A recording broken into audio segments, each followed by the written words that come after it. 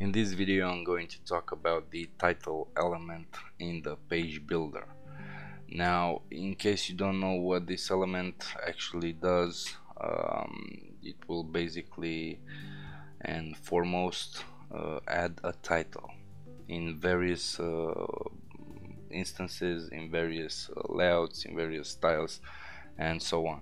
We have a preview here in the system elements page into the elements, and as you can see we have a short presentation here which says its only purpose is to has disappeared here. Its only purpose is to help you add a customizable title to either a page element or whatever you want in various colors and or states. So basically here, as you can see, these are just 3 examples of what the element does. As you can see, this example has an H2 level type of title, semi-bold font weight, subtitle, and a paragraph. As a symbol, it has a red dash right under the title. Then we have an H3 here, which look the same because it's customized, and the subtitle and the paragraph. Here, for example, the colors are different. As you can see, they are all darker. Here we have an icon, a custom font icon, and as here it's written, it's an H4 type of tag right here. Now I won't talk no more about these. I'm just going to start adding a new I'm just going to start working on this, adding a new element and start playing with it.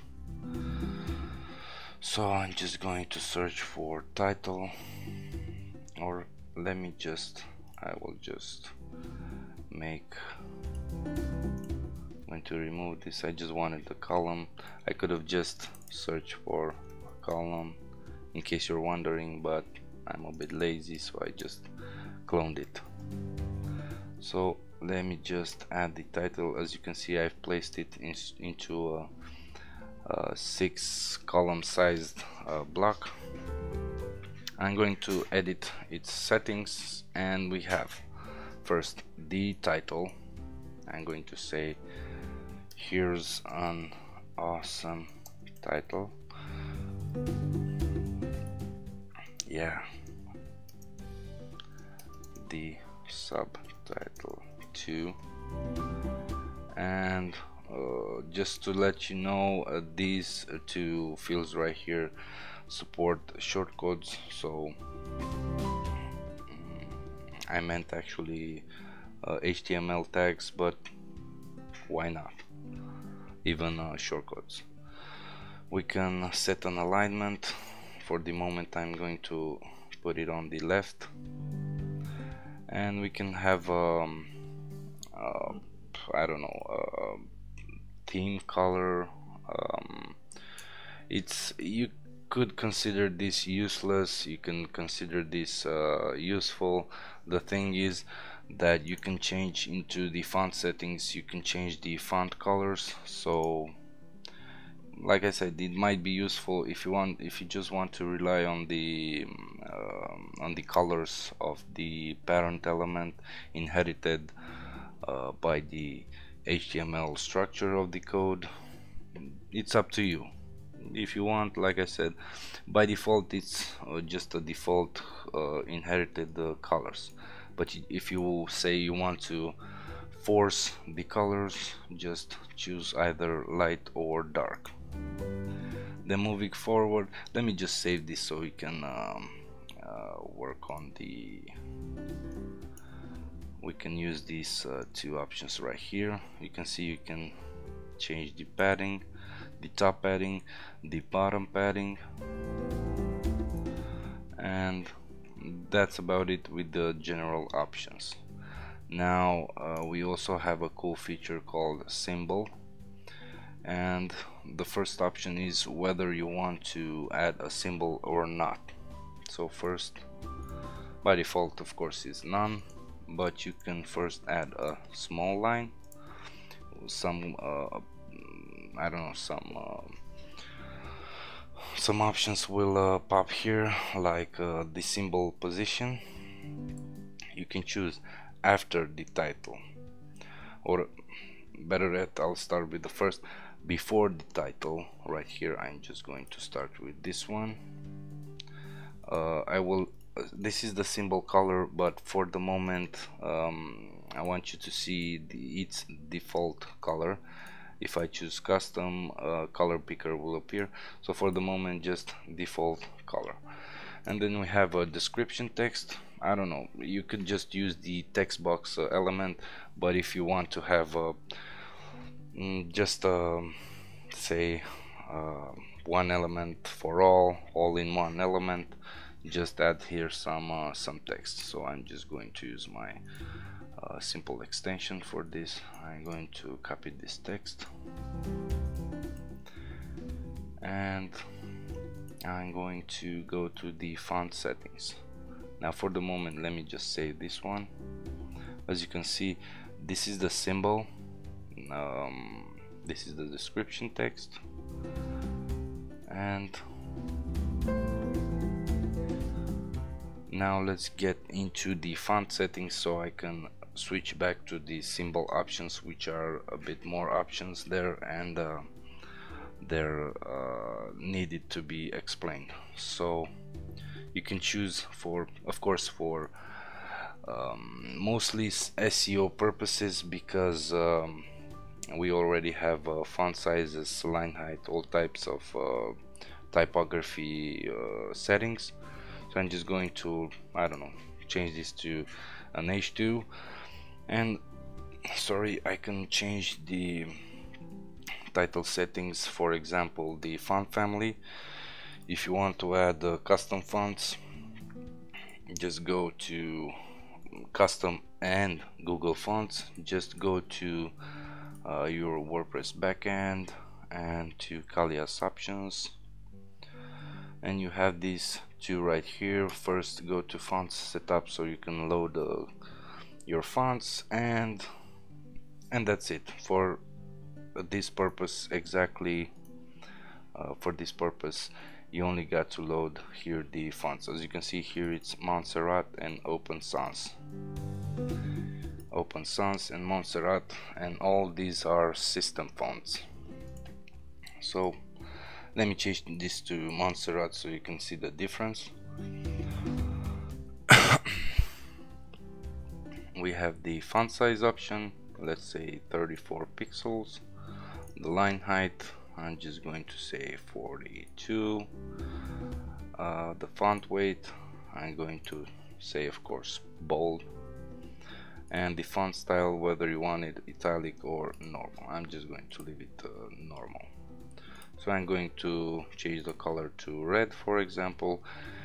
And we have the subtitle settings. Let me just increase this by 4 pixels. I'm going to set it, make it a full black. I'm going to make it thinner, and that's about it. Let me just save it. Yeah, so you can see here it's a, I already customized it a lot, so like I said, it's a very powerful element. Then we also plan to make these options live, but for the moment that's a bit tricky, so we'll just have to work with saving, and that's it. The good side of the page builder is that you're working onto the front end.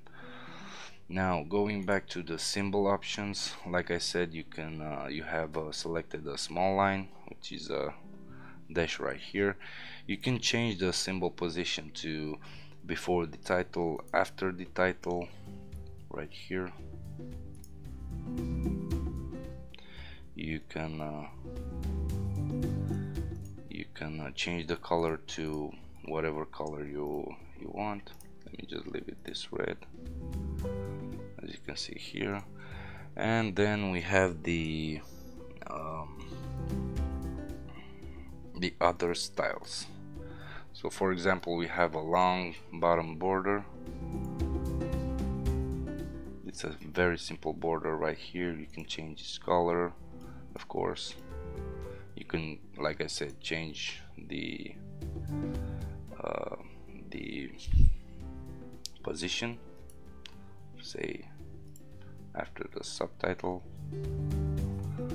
Then we have the a long thicker bottom border with thicker border for title. Yeah, I know it's a strange name, but I'm going to just save it right here. It's I'm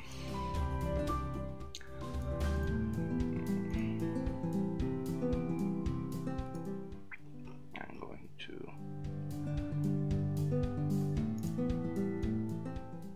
yeah, 1 second.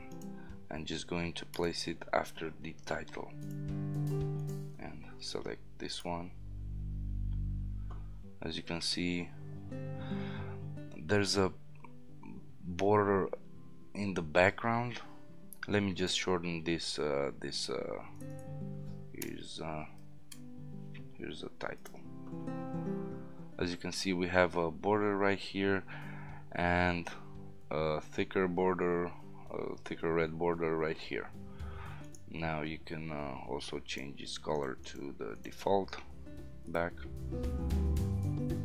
and maybe it looks better, I don't know, it's a matter of taste.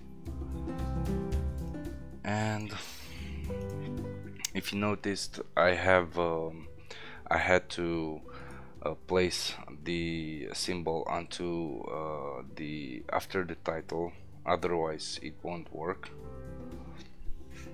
And moving on, a small line and a bottom border. So if I save this, as you can see, we have a line here and a border. And we can also change the color, and again you can change the position. Now, one of the nicest feature of it is the icon. You can choose an icon to add into the into this element. So I'm going to, I don't know, choose an icon right here. I'm going to choose this one. So I'm just going to save it. As you can see, it's added here. If I were to just center the icon, as you can see, it would look better. I could just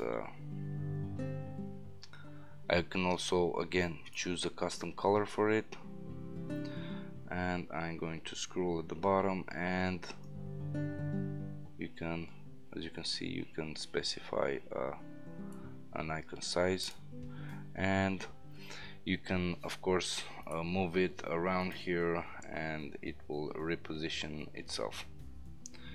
Now, one of the coolest features is also the fact that you can specify the position of the icon, sorry, could be in the title's left side. This is only available for the icons. So for example, I'm going to save this one. It won't look better because I think this one has to be aligned on the left. We're hoping we could I don't know, update this element more and more to have as many live options as possible. So just like this one, for example. Well, there is it. You can make it on black, and this is the title element. Like I said, it's an awesome element. I personally love it. It's very customizable. You can do a lot of things with it.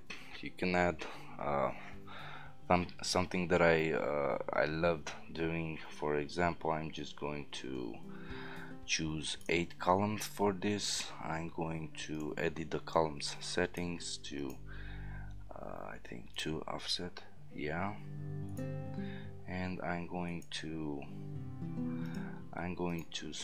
choose a small line plus border bottom, and I'm going to say after the title, and let me reposition this to the center. Yeah, so as you can see, I've added a nice title for a page, or yeah, let me if you as you can see, it's resized and is not fully stretched onto the entire container. It's has a it's nice. What can I say? It's a nice element with a huge amount of customization possibilities. So this is the title element. If you have any further questions, just shoot, and if you have troubles with the element, simply subscribe to our support forums and my colleagues will assist you there. So thanks for watching, and see you in the next one.